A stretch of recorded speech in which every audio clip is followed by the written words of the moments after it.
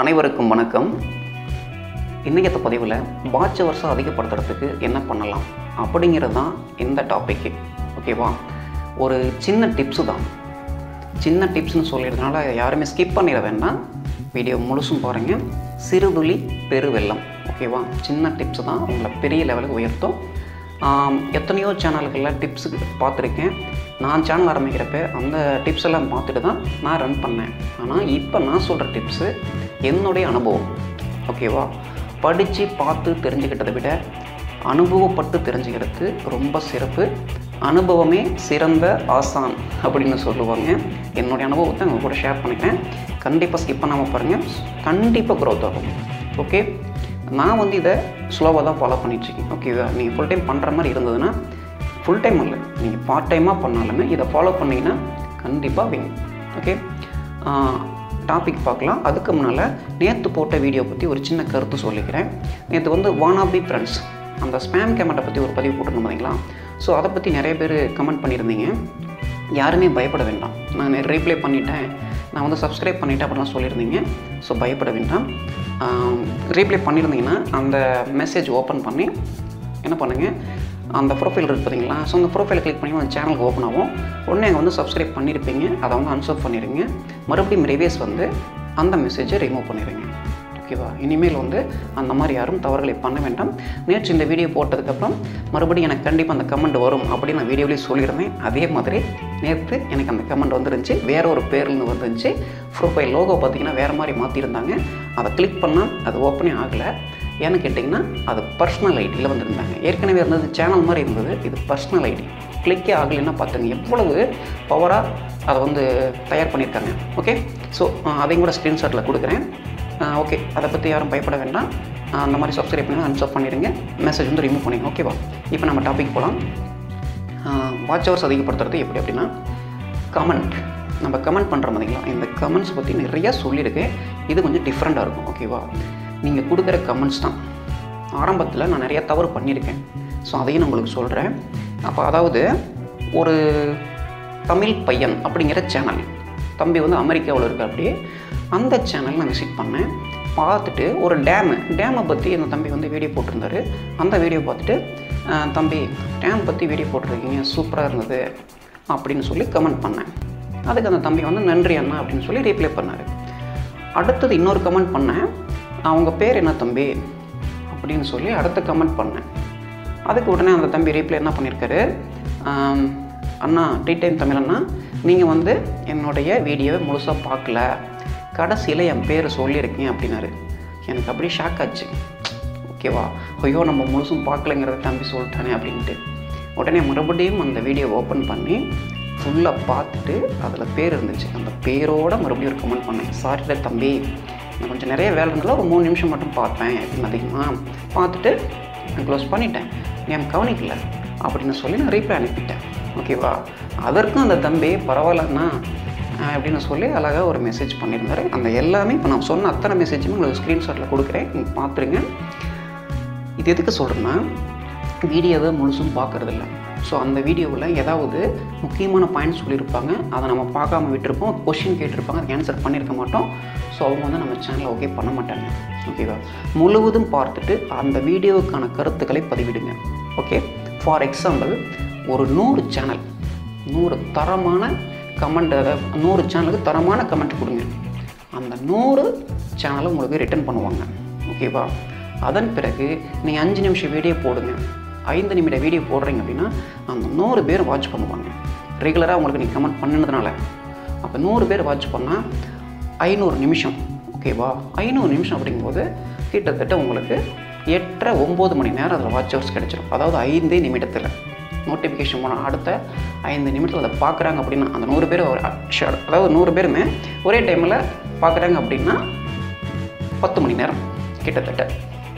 இதே 1000 சப்ஸ்கிரைபர் இருக்காங்க பார்த்தீங்களா? ஸோ அந்த மாதிரி அதிகமாக இருக்கிற நண்பர்கள் இந்த மாதிரி ஒவ்வொருத்தருமே தரமான கமெண்ட் கொடுத்தீங்கன்னா எந்த அளவுக்கு வாட்ச் ஹவர்ஸ் அதிகப்படும் அப்படிங்கிறத நீங்களே புரிஞ்சுக்கோங்க.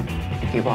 இப்போது அந்த இதில் ஒரு கண்டிஷன் என்ன பார்த்தீங்கன்னா, அந்த 100 பேர்த்துக்கு தரமான கமெண்ட் அனுப்புறீங்க பார்த்தீங்களா, அது அவங்களும் அதே மாதிரி தரமான கமெண்ட் கொடுத்தவங்களாக இருக்கணும். ஓகேவா? அதை எப்படி தேடுறது அப்படின்னா, பெரிய பெரிய சேனல்ஸ்லாம் இருப்பாங்க பார்த்தீங்களா? ஸோ அந்த மாதிரி சேனலில் விசிட் பண்ணுங்கள். ஓகேவா? அந்த மாதிரி சேனலை விசிட் பண்ணிவிட்டு அந்த கமெண்ட் பாக்ஸ் ஓப்பன் பண்ணுங்கள். நீங்களும் அந்த வீடியோக்கு ஒரு கமெண்ட் பண்ணிடுங்க. உங்கள் ஸ்டைலில் ஒரு கமெண்ட் பண்ணிவிட்டு கீழே இருக்கிற கமெண்ட் எல்லாம் வாட்ச் பண்ணுங்கள். நிறைய பேர் கமெண்ட்ஸ் பண்ணியிருப்பாங்க. ஸோ அதில் எந்த மாதிரியெல்லாம் கமெண்ட்ஸ் கொடுத்துக்கிறான்னு ஒவ்வொரு கமெண்ட்டையும் படிங்க. அதில் சூப்பராக கொடுத்துருப்பாங்க, நிறைய கமெண்ட்ஸ் இருக்கும். ஸோ அந்த கமெண்ட்டுக்கு ஒரு ரீப்ளை பண்ணிவிடுங்க. ரீப்ளை பண்ணிவிட்டு ஒரு லைக் பண்ணிவிட்டு அந்த ப்ரொஃபைல் ஓப்பன் பண்ணி அவங்க சேனலை ஒரு விசிட் பண்ணிவிட்டு அந்த வீடியோவுக்கு நல்ல கமெண்ட், தரமான கமெண்ட்டை கொடுங்க. ஒரு 4 லைன் 5 லைன் அந்த மாதிரி டைப் பண்ணி கொடுங்க. கண்டிப்பாக உங்களுக்கு ரிட்டர்ன் பண்ணுவாங்க. ஸோ ஓகேவா? அதெல்லாம் வந்து கொஞ்சம் பாப்புலரான சேனலாக தான் இருப்பாங்க. அவங்களாம் டீசெண்டாக உங்களுக்கு ஓகே பண்ணிடுவாங்க. அடுத்தது நியூ சேனல், அதாவது புதிய குட்டி யூடியூப்ஸ் இருக்காங்க பார்த்தீங்களா, புதுசாக வராங்க பார்த்தீங்களா, அவங்களெல்லாம் தேடி அவங்களுக்கு என்கரேஜ் பண்ணுங்கள். ஒரு 2 நிமிஷம் வீடியோ போட்டிருப்பாங்க, நீங்கள் வந்து ஒரு 5 லைன் 6 லைன் டைப் பண்ணி அனுப்புங்க. ஓகேவா? அந்த வீடியோ பற்றி எப்படி வந்து பண்ணியிருக்காங்க அப்படிங்கிறத எக்ஸ்பிளைன் பண்ணுங்கள். இன்னும் வந்து நீங்கள் இந்த மாதிரி சூப்பராக பண்ணணும், நிறைய பண்ணணும் அப்படின்னு அவங்கள வந்து என்கரேஜ் பண்ணி அனுப்புங்க. அப்போ வந்து அவங்களுக்கு வந்து ரொம்ப ஆர்வமாக இருக்கும். அவங்க உங்களுக்கு ரீப்ளை பண்ணிடுவாங்க. ஓகேவா? இதுலேயும் ஒரு கண்டிஷன், நீங்கள் வந்து உங்கள் சப்ஸ்கிரைப் கவுண்டிங் வந்து லாக் பண்ணி வைக்கக்கூடாது, ஓப்பனில் தான் விட்டுருக்கணும். அப்போ தான் அந்த நியூ யூடியூபர்ஸ் அதை பார்ப்பாங்க. ஓ 600 700 சப்ஸ்கிரைபர் இருக்காங்க, ரொம்ப பெரிய சேனல் ஆட்டுங்குது, இவங்க வந்து நமக்கு வீடியோவுக்கு இவ்வளோ பெரிய கமெண்ட் பண்ணியிருக்காங்க அப்படின்ட்டு அந்த ஆர்வத்தில் அந்த சந்தோஷத்தில் உங்களுக்கு ஓகே பண்ணுவாங்க. உங்களை விட்டு பிரியவே மாட்டாங்க. ஓகேவா? ஸோ இந்த மாதிரி நியூ யூடியூபர்ஸ்க்கு போய் நீங்கள் ஆதரவு கொடுத்தீங்கன்னா உங்களுக்கு ஏகப்பட்ட ஃப்ரெண்ட்ஸும் கிடைப்பாங்க. ஓகேவா? அவங்களும் நீங்கள் போடுற வீடியோவில் உடனுக்குடன் பார்ப்பாங்க. ஓகே, இது ஒரு மெத்தட். இப்போது அந்த நியூ யூடியூபர்ஸ் அவங்க வந்து சப்ஸ்கிரைப் கவுண்டிங்கை மறைச்சி வச்சுருந்தா அவங்க புது யூடியூபர்ஸ் தான் எப்படி நம்ம கண்டுபிடிக்கிறது அப்படின்னு கேட்கலாம். அதுக்கு நான் ஒரு வழி சொல்கிறேன். நம்ம சேனல் பேஜ் ஓப்பன் பண்ணோன்னே மேலே வந்து ஹோம் பேஜ், அடுத்தது வீடியோ, அடுத்தது பிளேலிஸ்ட், சேனல், லாஸ்ட்டில் வந்து அபவுட்ஸ் இருக்கும். அந்த அபவுட் பேஜ் கிளிக் பண்ணிங்கன்னா டேட் ஆஃப் ஜாயிண்ட்டு, கீழே வந்து வியூஸ், டோட்டல் வியூஸ் இருக்கும். டேட் ஆஃப் ஜாயிண்ட் வந்து நீங்கள் கணக்கில் வைக்க வேண்டாம். அது வந்து ரொம்ப நாளைக்கு முன்னாடி கூட சேனல் ஓப்பன் பண்ணியிருக்கலாம், இடையில வீடியோ போடாமல் இருப்பாங்க. வீடியோ ஆரம்பித்தது பக்கமாக தான் ஆரம்பிச்சிருப்பாங்க. அதில் வியூஸை பாருங்கள், வியூஸ் கம்மியாக இருக்கும். 500 600 700 அந்த மாதிரி 5000 அதுக்குள்ளே இருக்கும். ஓகேவா? நீங்கள் அதை பார்த்தீங்கன்னா தெரிஞ்சுக்கலாம்.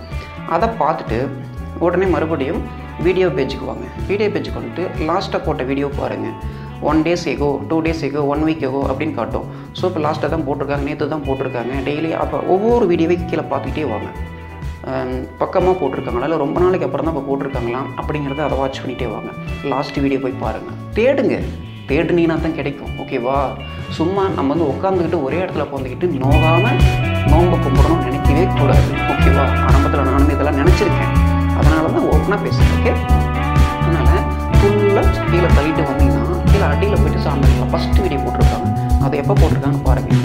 பார்த்துட்டு பக்கமாக போட்டிருப்பாங்க, பக்கமாக தான் ஆரம்பிச்சிருப்பாங்க. ஸோ அதை தெரிஞ்சுக்கிட்டு அவங்களுக்கு போய் என்கரேஜ் பண்ணி இப்படி தான் புதிய சேனலை எப்படி ஆரம்பிச்சிருக்காங்கன்னு தெரிஞ்சுக்கலாம். ஓகேவா? இதெல்லாம் நீங்கள் ஃபாலோ பண்ணிங்கன்னா கண்டிப்பாக உங்களுக்கு சேனல் க்ரோத் இருக்கும், வியூஸ் கிடைக்கும், வாட்ச் ஹவர்ஸ் கிடைக்கும், நண்பர்களும் கிடைக்காங்க. ஓகேவா? இதை மட்டும் நீங்கள் ஃபாலோ பண்ணி இன்னும் நிறைய டிப்ஸ் நீங்கள் சம்பந்தமாக இன்னும் இது என்னென்னலாம் ஆராய்ச்சி பண்ணிட்டு இருக்காங்க எல்லாமே உங்களுக்கு கொடுக்குறேன். இது நான் ஃபாலோ பண்ணிட்டு இருக்கிற ஒரு மெத்தேடு. சூப்பராக எனக்கு சஜஸ்ட். ஓகேவா? ஃபாலோ பண்ணுங்கள். இந்த வீடியோ உங்களுக்கு பிடிச்சிருந்ததுன்னா லைக் பண்ணுங்கள். ரொம்ப பிடிச்சிருந்ததுன்னா யாருக்காவது தெரியப்படுத்தணும், உங்கள் ஃப்ரெண்ட்ஸ் யாருக்காவது தெரியப்படுத்தணும் நினச்சிங்கன்னா ஷேர் பண்ண வேண்டாம். கருத்துக்கள் எதுவாக இருந்தாலும் பரவாயில்ல, பாசிட்டிவ் நெகட்டிவ் எதுவாக இருந்தாலும் கமெண்ட் பண்ணுங்கள். ஓகே ஓகே, நம்ம சேனலை பிடிச்சிருந்தால் சப்ஸ்கிரைப் பண்ணி பெல் பட்டனை கிளிக் பண்ணிக்கோங்க.